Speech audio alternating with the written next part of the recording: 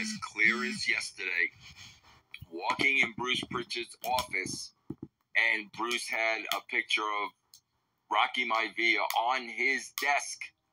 And Bruce gave me the picture and said, bro, this is so-and-so. I mean, I remember that like it was yesterday. Like, literally, he was trying to get a job with the WWE and WWF at the time. And I remember Bruce showing me that picture that very, very first time. Before Rocky Maivia died, Rocky died before any of that. Before he was even hired, I remember Bruce showing me his picture.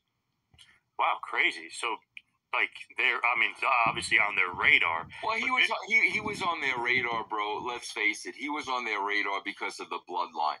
Yep. If he did not have that bloodline, I think his chances of making it would have been just like anybody else's chance of making it. So Vince wasn't thinking, oh, look at this guy, world champion. Not at all. Not at all. Not at all. Like JR was very high on him in commentary. He kept calling him blue chipper. Look at this guy. And why, bro? Because JR was marking out for him because of his collegiate football career. I mean, that's what JR was looking at. You know how JR is with Oklahoma and the Sooners and all that shit. That 1,000%, that's what JR was saying.